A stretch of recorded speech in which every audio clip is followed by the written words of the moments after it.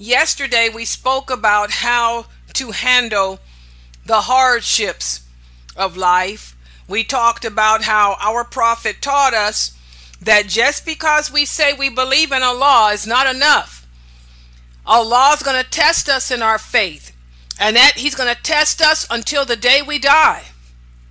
He's going to test us with the things we love the most, we care about the most: our families, our money, our property, our lives, the lives of our loved one.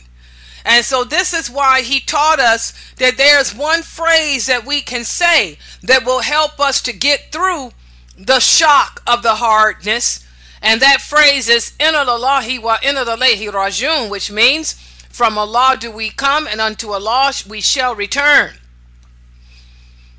Also, He taught us that not only is life filled with hardships, but also there'll be moments of sadness, moments of worry, moments of anxiety. And this is what we're going to speak about today. Just a few weeks ago, one of my regular students here, Brother Ahmad asked us, did the Prophet ever experience depression? Did he ever experience sadness, worry, anxiety? Yes, he did, because he was a human being just like you and me. That's part of being human. We're going to go through ups and downs in life. Some things are going to make us happy in life. Some things are going to make us sad in life. And some things are simply just going to worry us. Because again, it's all Allah's way of testing us. It's all Allah's way of seeing if we truly believe in Him and if our eye is truly on what it should be on, which is the hereafter, paradise. So how do we overcome the emotions of sadness? How do we overcome the emotions of worry and anxiety? Well, the Prophet sallallahu alaihi wasallam taught us, just like saying "Inna lillahi wa inna ilayhi rajiun" serves as a way of causing you to grasp control over whatever the problem in life may be and look at it the way you should look at it, with patience. Well, there are certain other words that the Prophet taught us to say when our emotions of sadness, emotions of worry and grief overcome us. For example, whenever the Prophet became worried about something, he used to say, "No one has the right to be worshipped except Allah, the most great, the most forbearing. And no one has the right to be worshipped except Allah, who is the Lord of the mighty, the Lord of the throne.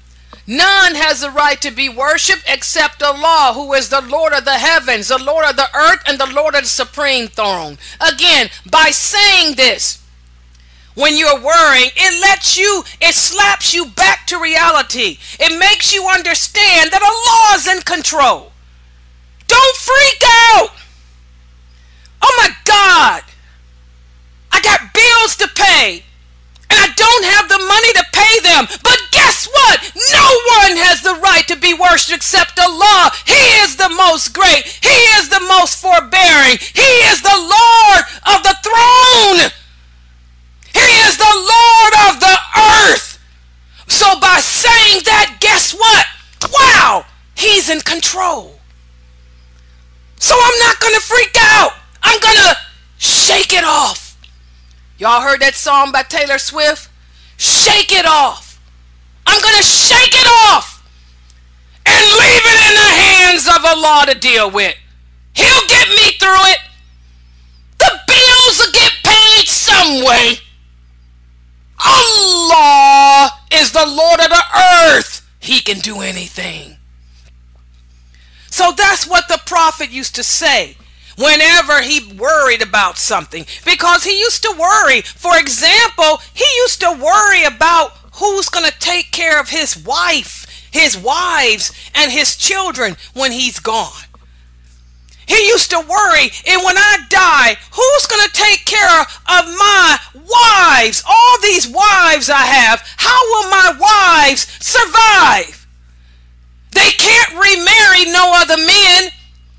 They cannot remarry no other man, so how will my wives survive? He used to worry about that. Then he would say, wait a minute, Allah is the Lord of the earth. He'll make it happen. It's all in his hands. So I'm going to shake it off. Just shake it off and move on to the next thing. Let's get through the battle of Badr. Let's get through the battle of Tabuk. Let's get through teaching these converts what it means to believe in Allah. He'd shake it off after saying that. Also, we have another hadith that also, when the Prophet would hear of news that would distress him, he used to say, "O you, the ever-living, the sustainer and protector of all that exists, by your mercy do I seek help." He would say that sometimes too. So again, something would distress him. Something would make him anxious. He wouldn't freak out. He'd call upon Allah. He'd say, "Oh, you, Allah, the ever-living, the one who never dies, the sustainer, the one who sustains life, and the one who protects it. I seek your help." And then he'd shake it off. Just shake it off and move on. I'm worried. We're getting ready to go and fight the battle of Uhud. We don't have the armory that the Quraysh have. We don't have the weapons they have. We don't have the manpower that they have. I'm so anxious, but you know what? You, Allah, you are the sustainer and you are the protector. So I seek your help in this, and I'm gonna shake it off. Just shake it off. Abu Bakr, call the men. Let's get ready to fight. You see that?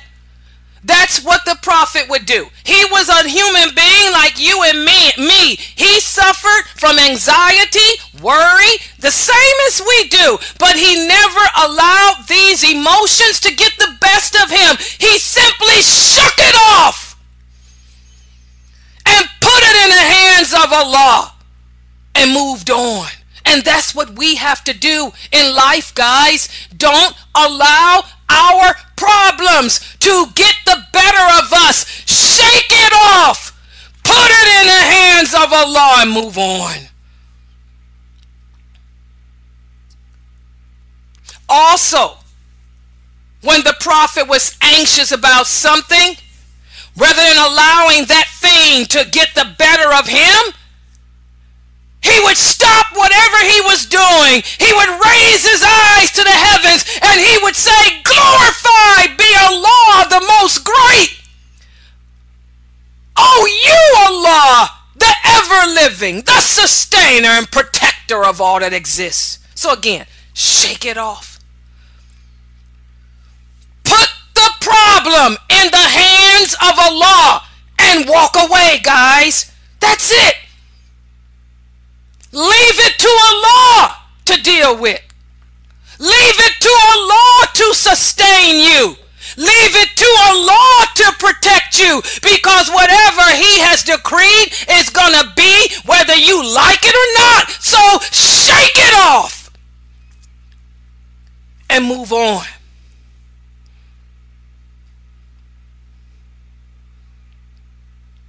Also, when the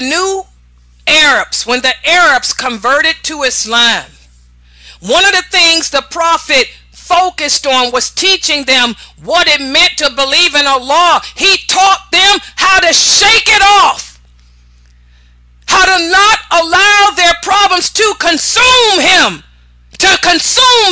instead to shake it off.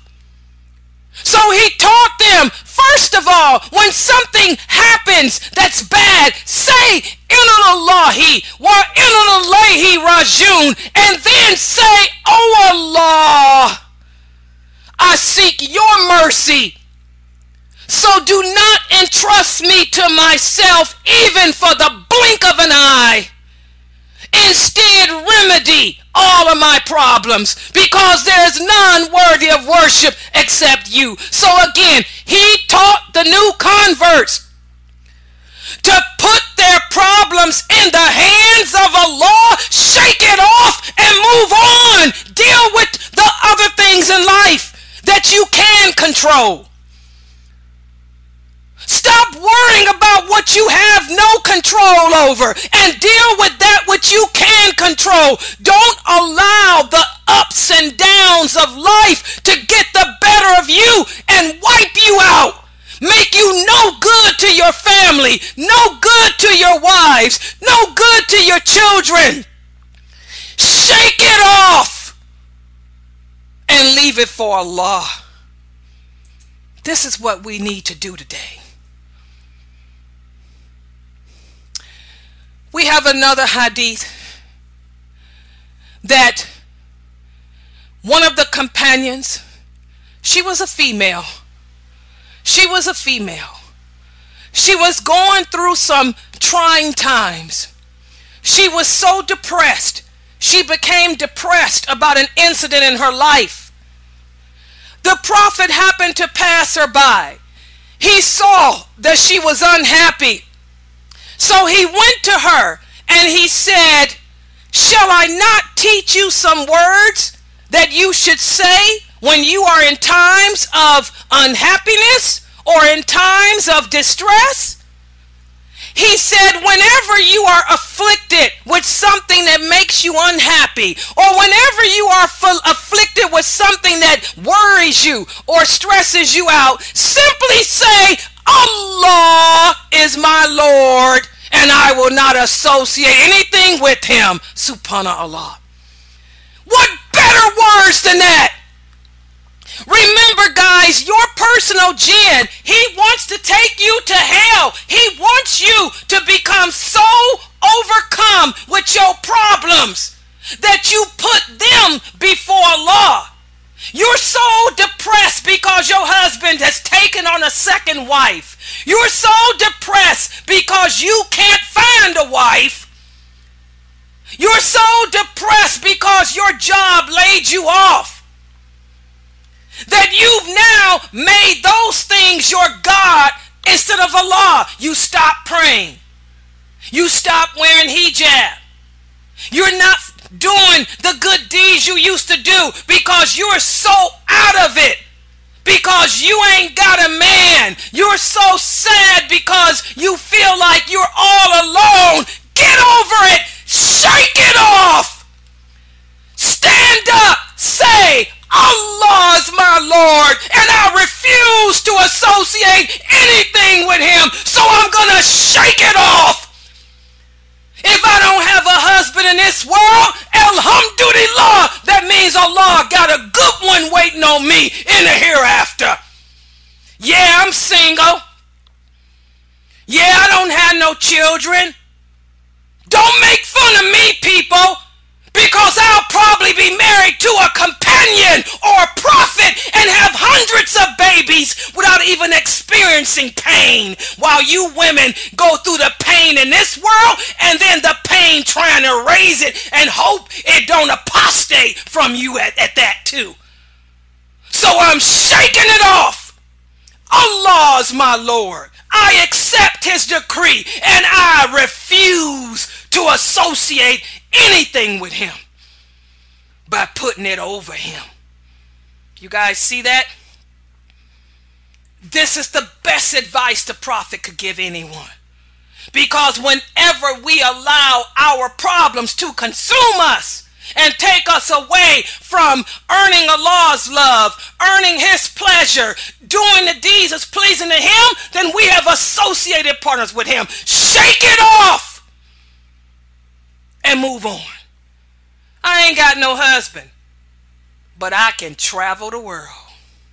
I ain't got no problem traveling. You got to ask a man's permission. I can eat whatever I want to eat. I don't even have to cook. If I want to eat out every night, I can, because I don't answer to nobody but Allah. Shake it off. Also, we have another hadith. Whenever a person, one of the companions, would become afflicted with sadness or anxiety, the Prophet taught them to say, Inna lillahi wa inna ilayhi rajiun. And then some of them would also say, Oh Allah, I am your slave. I am the son of your male slave and your female slave. I am in your power, Allah. Your command concerning me prevails, and your decision concerning me is just. So I call upon you by every one of your beautiful names that you have revealed and have taught us of. Here you can see you're calling upon Allah here. This is a beautiful dua, a beautiful supplication, because as you can see, you're shaking it off. You're not letting what other people say or think about you get to you. You are saying that I am living the decree of Allah. His decree prevails, not what the other people want for me, not what they think I should be or should have. Oh Allah, you have chosen to keep in the knowledge of the unseen with you, to make the Quran the delight of my heart, the delight of my breast, and the remover of my anxieties and my sorrows. This is a wonderful supplication that I say on a regular basis. Because again, as you live your life, you not only have to deal with your personal jinn, trying to trick you up by making you sad, making you depressed, making you anxious. You got to deal with the human jinns out there too, making fun of you because you have no children, because you have no husband, or because your husband's got 4 wives. No, no, no. That was Allah's decree. No one can change what Allah has decreed for them. I am simply in acceptance of whatever it is. I've made Allah the light of my heart. I've made the Quran, His words, the light of my life. Your words can't hurt me. Your words can't depress me. I am in acceptance of Allah's decree because I know He knows what's best for me. So I'm shaking you off. And I'm moving on. Moving on to glory. Allah's glory, not yours. See that? If you recite this supplication, it will instantly remove your anxiety. It will instantly remove your sadness. And it will instantly put you where you need to be, at peace with yourself. So try saying that supplication the next time someone makes you depressed because you don't have a husband or you don't have any children.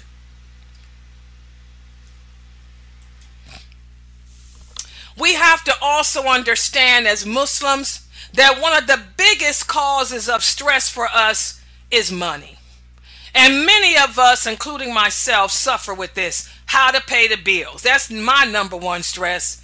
It ain't about having a man, because inshallah I'm going to be married to Moses. So I ain't worried about that. I got my husband in paradise out top any man in this world, so I could care less about that.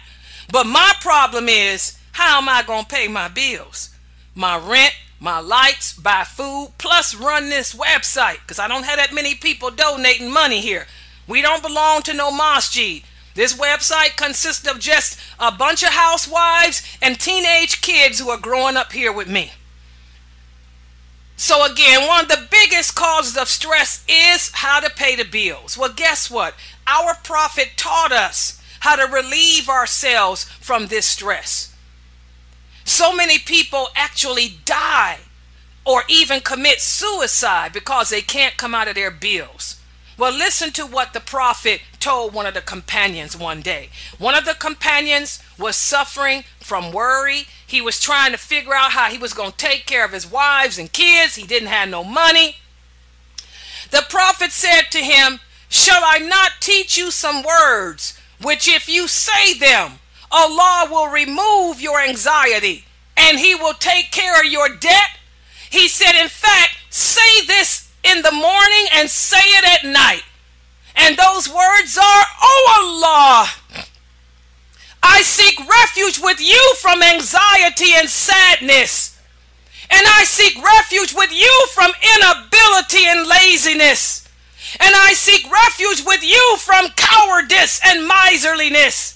And I seek refuge with you from being overcome by debt and from the oppression of men." He said, say that every morning when you wake up and every night before you go to sleep, and Allah will take away your worry and he will discharge your debt. And I am a living witness that this works.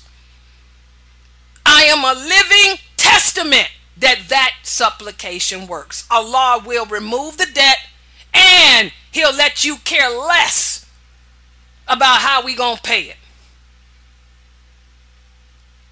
And this companion tells us he did exactly what the prophet said, and Allah removed his worry and Allah helped him to pay off his bills.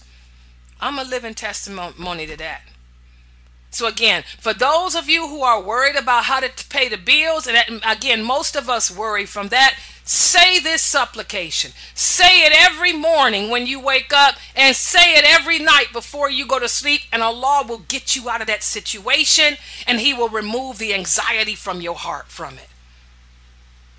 Again, we have to understand as Muslims that life is meant to be a challenge for us. Life was not meant to be a bowl of cherries. Life was meant to be like a box of chocolates. You never know what you're gonna get until you bite down into it. So thus, life is filled with stresses. Life is filled with disappointments. But we have to learn to shake it off. Just shake it off. Shake it off, guys. We have to remain firm in our belief in Allah. You truly believe in him? Then put your problems in Allah's hands. Let Allah take care of it. Know that he will cause you to survive. Remember, as long as you are living, Allah will cause you to survive. As long as your heart is beating, he will find a way for you to survive. It's only when your heart stops beating that it's over. So remain firm in your faith and do not allow the humps of life to get you down. Listen to what the Prophet sallallahu alaihi wasallam said.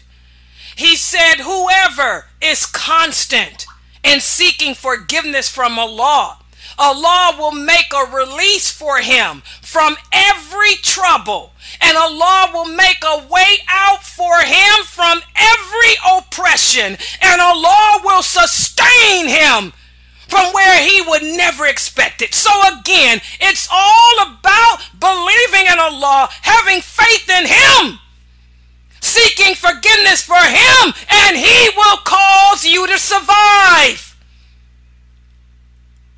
Also, the Prophet used to say, whoever is seized by anxieties and stresses, you should say on a regular basis that there is no power and there is no strength except in Allah, because saying these words is a treasure from paradise. And we talked about this before. The strength, the power is in Allah's hands. Allah is the controller of the heart. He's the manipulator of life. Allah can take a bad situation that you are in and make it something good. You simply have to trust in him, call upon him, ask him to help you, and shake it off. Shake it off. Again, we were created to worship Allah and simply saying that we believe in Him is not enough. Allah is going to test us in our belief with everything we care about: our family, our money, our jobs, our friendships, even our websites, such as Sunnahfollowers. Only those who truly believe in Allah will pass the trials of life. And what makes them do so is the fact that they trust in and call upon Him in their time of need, and they refuse to allow life to knock them down. They shake it off. This is why the Prophet told us to say Subhanallahi wa bihamdihi on a regular basis, to say Subhanallah, Alhamdulillah, Allahu Akbar on a regular basis. Because saying these words represent remembrance of Allah, and they will help keep us firm in our faith, help us get over the humps that life sends our way. And finally, we have to understand that even though we were created to be tested in our faith, even though the tests will continue until we die, understand that Allah does not place a burden on any of us that is too great to bear. So bear your problem with dignity, with class, and humble yourself to Allah as you stand and shake it off. Something for us to ponder, something for us to remember as we live the goodness of Islam.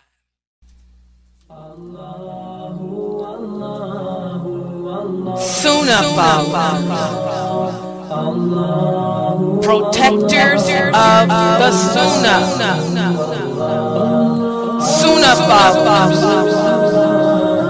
protectors of the Sunnah.